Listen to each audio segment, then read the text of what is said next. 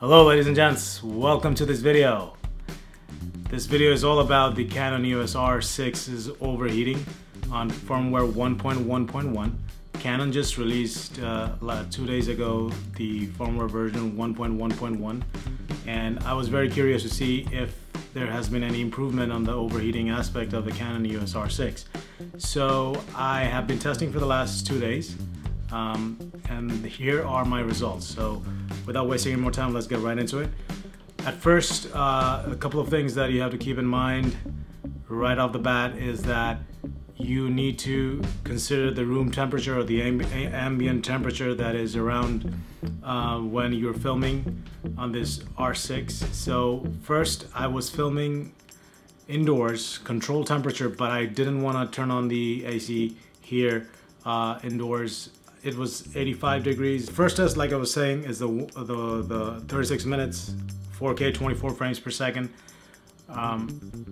Camera overheated, shut down. I waited for another 10 minutes.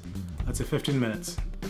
I waited for 15 minutes for the camera to cool down, and then I was able to record another 15 minutes before the camera overheated again and shut down.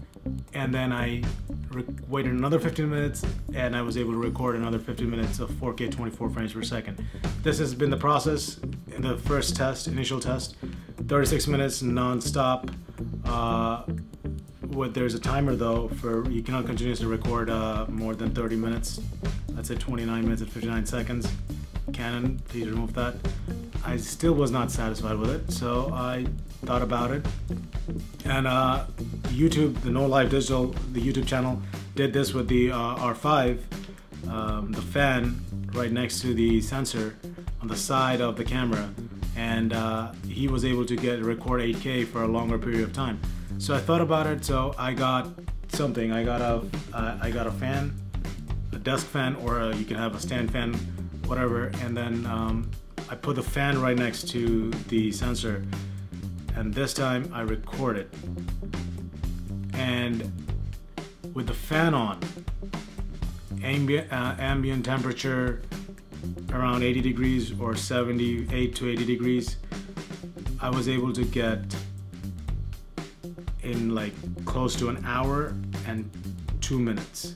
So it's not like continuously you're gonna get an hour. You're gonna have to stop at 30 minutes recording time, and then you start it again, and then you're gonna get another additional close to 30, another 29 minutes at 4K 24 frames per second before the battery died. So the camera didn't die, the battery died because I was testing back and forth with the 4K 60 and the 4K 24p. So on average, you're probably gonna get, with a fan right next to it, is 4K 24 frames per second, an hour, let's say an hour of 4K recording, and it's a little better. It's quite an improvement it's a half an hour improvement from 36 minutes or 30 minutes that you were getting in the previous firmware version. That's where this thing gets interesting. That's where I think the tilt-a cage, the cage with the fan comes into play. I mean, probably there are going to be a bunch of other accessories that will come out for this camera, but that's the solution if you have a fan, or if you can control the ambient room temperature, ambient temperature. If it's 75 degrees, 70 degrees, you should be fine. So now let's talk about 4K 60 frames per second at 83 degrees Fahrenheit. I was able to record 28 minutes and 10 seconds before the camera shut down.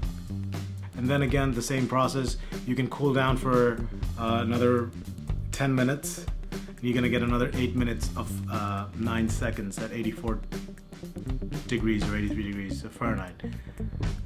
So that's without the fan.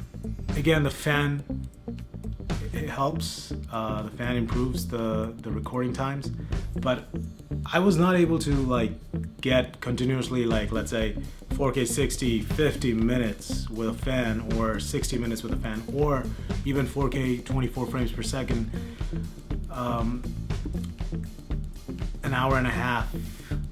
Even though with the firmware update, if you format the memory card and if you don't have anything on the memory card, you see that the camera says 4K 24 frames per second, you're probably gonna get 2 hours and 10 minutes. Might be overestimating it. I didn't get it. I tried with 2 different slots too. Slot 1, card slot 2. That didn't help. I thought that might help. Anyways, I tried. So hopefully this gives you an idea that it is related with the firmware version 1.1.1 is related with the ambient temperature, the room temperature.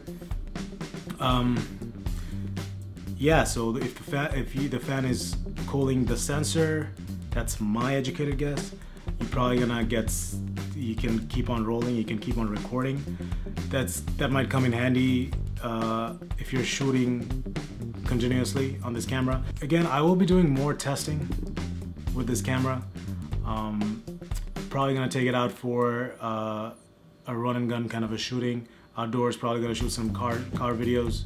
Who knows? Or maybe outdoor videos, and see if the camera overheats on a day shoot, like not continuously, but stop, start, stop, start. And probably it will not overheat, or probably it will, but I don't know. I'll test it out. But this is an initial testing that I did. Feel free to let me know what I did wrong or what I didn't do wrong or what I should be testing more.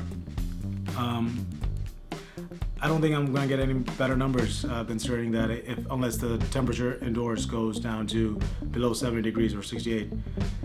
That reminds me that it can be a winter camera. Winter is coming. Alright, ladies and gents, thank you so much for watching. Please subscribe to the channel if you want more R6 content. I will be posting tons of stuff with this, maybe a comparison with the A7 III, R6, A7 III in video. I'll test the photo side of it too, but mostly for video. And I'm actually looking at it right now. I did this whole interview style talking head kind of video.